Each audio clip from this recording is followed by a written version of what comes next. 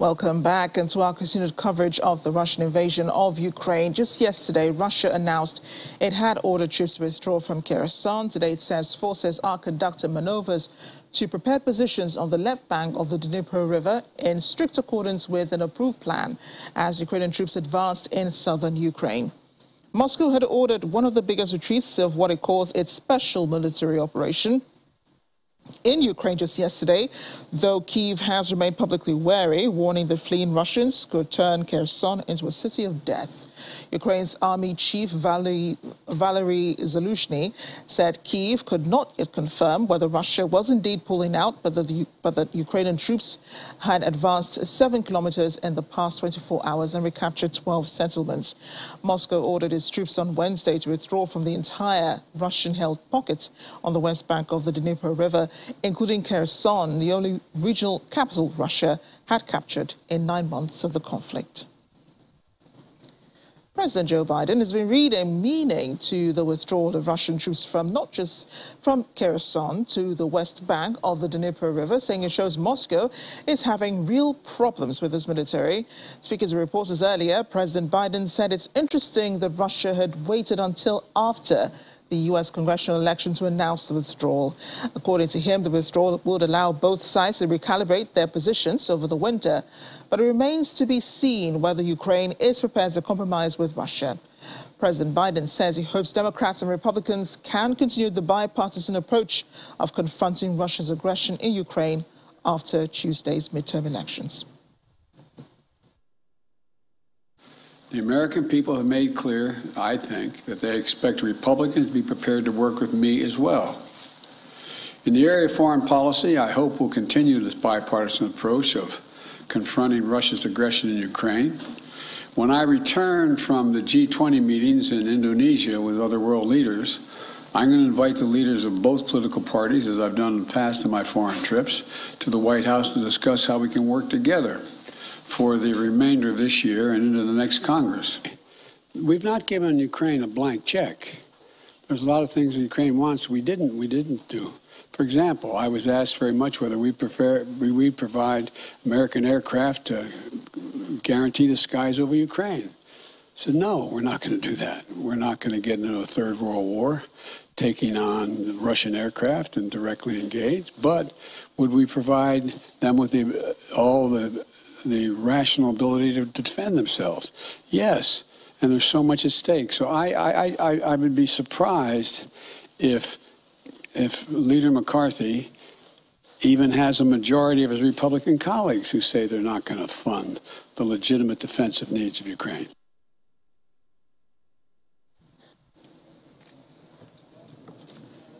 Well, we're going to take a look. There it is, at the footage released online today showing Ukrainian soldiers near a highway 30 kilometers northwest from Russian-controlled Kherson. A soldier in the video held a Ukrainian flag and said the 28th Separate Mechanized Brigade broke the first Russian line of defense in its advance into its Kherson.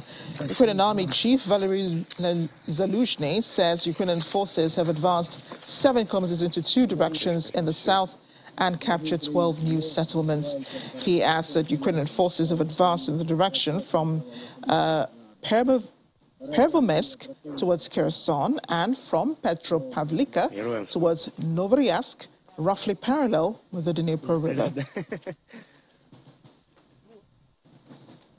And we know the news. Ukraine's Foreign Minister Dmytro Kuleba has signed a treaty on the sidelines of the Southeast Asian Summit as Kyiv seeks to strengthen ties with the regional bloc, which would join international condemnation of Russia's invasion. Ukraine becomes the 50th country to sign the instrument of accession to the Treaty of Amity and Cooperation in Southeast Asia. TAC is a peace treaty established in 1976 on cooperation, peace, non-interference, on affairs and solving problems by peaceful means. Cambodia is hosting the ASEAN Leaders Summit and also the East Asia Summit over the next few days in Phnom Penh, with some meetings due to include Russian Foreign Minister Sergei Lavrov, as well as being attended by U.S. President Joe Biden. Cambodia has been more outspoken than most of the members of the 10-member ASEAN bloc over Russia's invasion of Ukraine. Meanwhile, NATO is warning against a growing cyber threat in the ongoing war in Ukraine, highlighting recent cyber attacks against satellites, critical infrastructure and government departments. Secretary General Jens Stoltenberg warned of the growing threat from cyberspace. He says NATO is determined to step to guard against cyber attacks and would support Ukraine for as long as it takes. Ukrainians who have volunteered This year, Euro-Atlantic security has been rocked by President Putin's war against democratic sovereign Ukraine.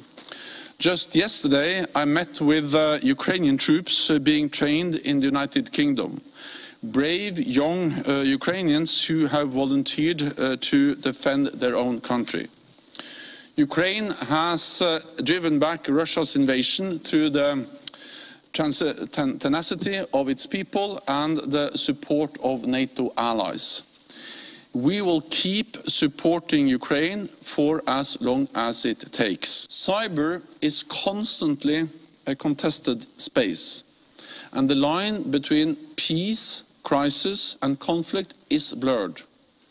That is why NATO has taken the threat to cyberspace from state and non-state actors so seriously for so long, and why we have taken determined steps to guard against cyber attacks. It is key to our collective defense. The International Atomic Energy Agency needs to play an essential role in verifying North Korea's nuclear program. That's according to South Korea's representative to the UN during a United Nations plenary on the IAEA reports. Australia's UN representative, Heather McIntyre, supported South Korea's remarks, saying the DPRK's nuclear and ballistic missile tests are a grave challenge for the international community.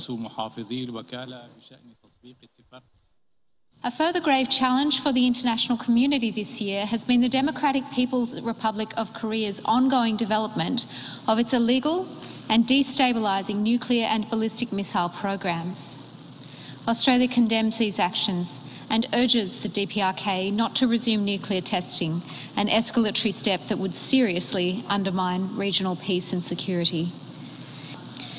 We note with grave concern that Iran's actions prevent the agency from providing assurances that Iran's nuclear program is exclusively peaceful. We support the Joint Comprehensive Plan of Action and call on Iran to reverse the steps it has taken away from its nuclear commitments under the plan. Mr. Vice President, IAEA safeguards lie at the heart of the global nuclear non-proliferation regime. We support IAEA efforts to universalize and comprehensive safeguards agreements, the additional protocol, and the revised small quantities control. We commend the IAEA's efforts to maintain and enhance its readiness to play an essential role in verifying the DPRK's nuclear program when a political agreement is reached. With these remarks, we affirm our strong support for the work of the agency, as well as the draft resolution A/77L9 report of the International Atomic Energy Agency. Around 100,000 Russian and 100,000 Ukrainian soldiers have been killed or injured in the war in Ukraine. That's coming from the most senior U.S. General Mark Milley, who's chairman of the U.S. Joint Chiefs of Staff, who also suggests that around 40,000 civilians have died after being caught up in the conflict. The estimates are the highest offered yet by a Western official. He also said the signs Kyiv is willing to re-enter talks with Moscow offered an A for negotiations. And in recent days, Ukraine has signaled a willingness to hold some discussions with Moscow after President Volodymyr Zelensky dropped a demand that his opposite number, that's Vladimir Putin, must be removed from power before negotiations can resume. General Milley says for any talks to be successful, both Russia and Ukraine have to reach a mutual recognition that a wartime victory is maybe not achievable through military means, and therefore they need to turn to other means. The VOA's Anna Chernikova joins me now. She's in Kyiv. Anna, great to see you after a really long while. Has there been any confirmation, though, about the Ukrainian military, concerning the withdrawal of Russian troops from Kherson to the west bank of the Dnieper River. Russia says its troops are moving, but can the Ukrainian military confirm that?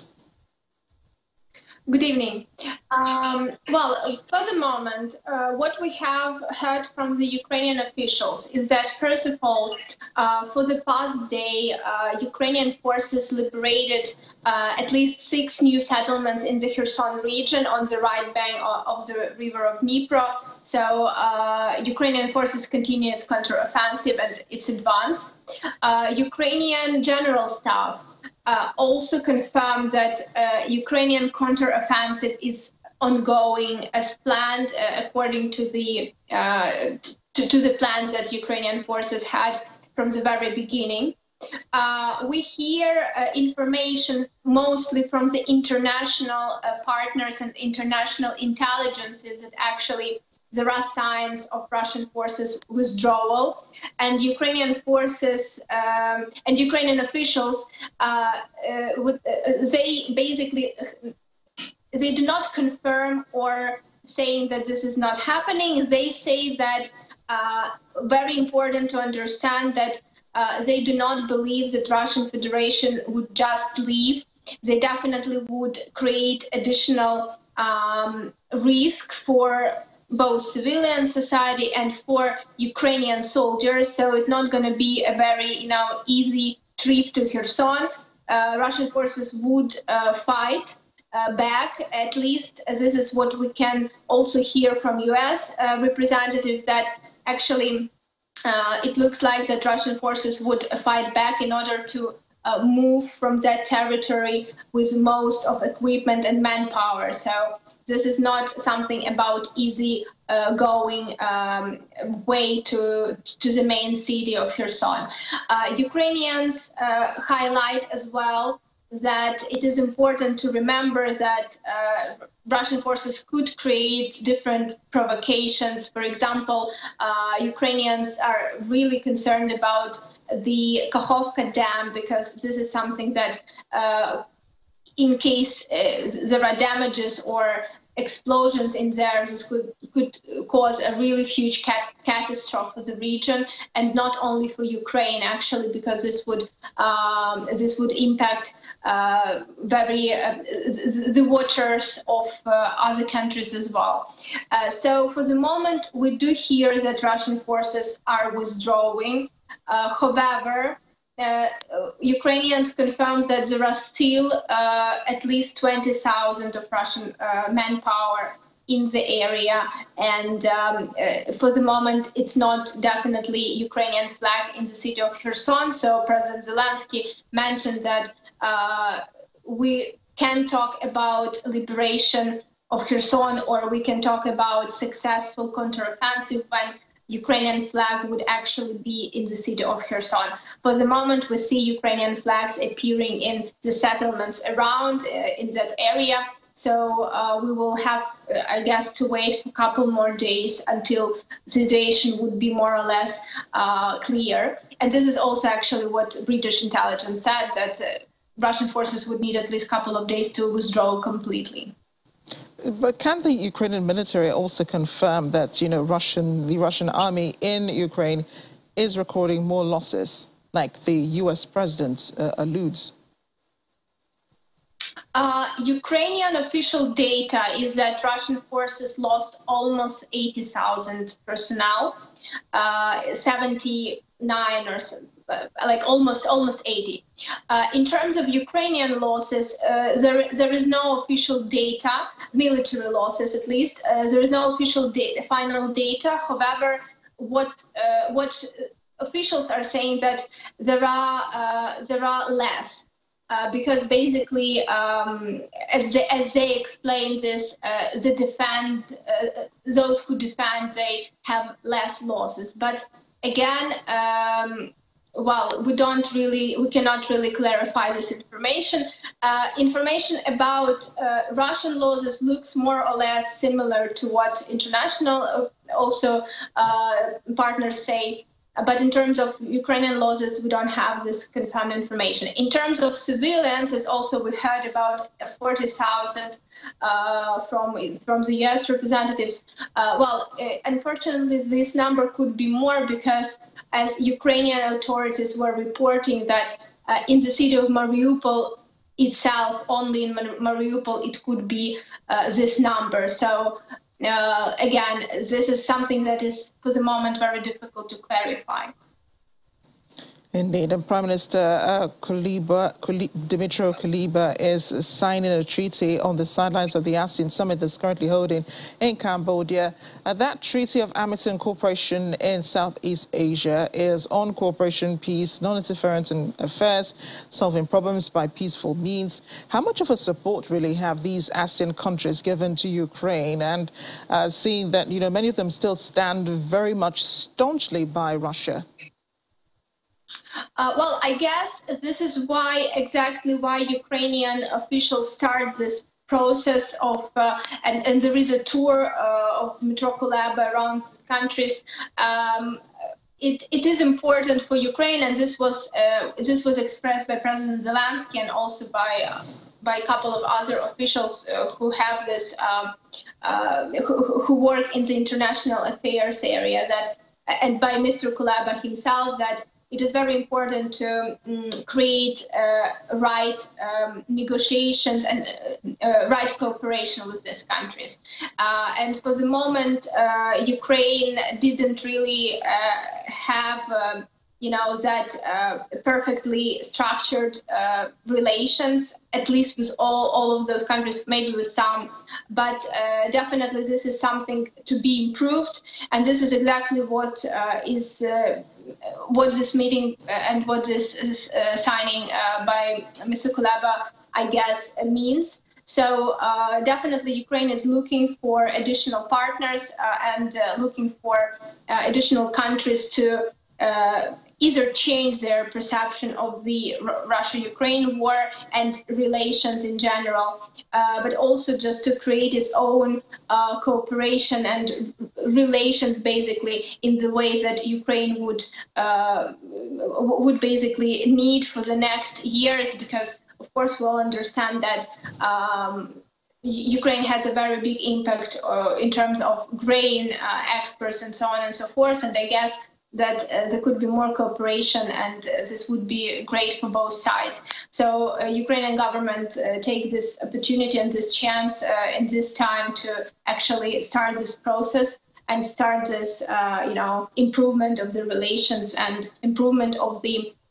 dialogue, I should say. Anna, thanks again for looking out for us and giving us the updates. Do stay safe in Kyiv. Thank you.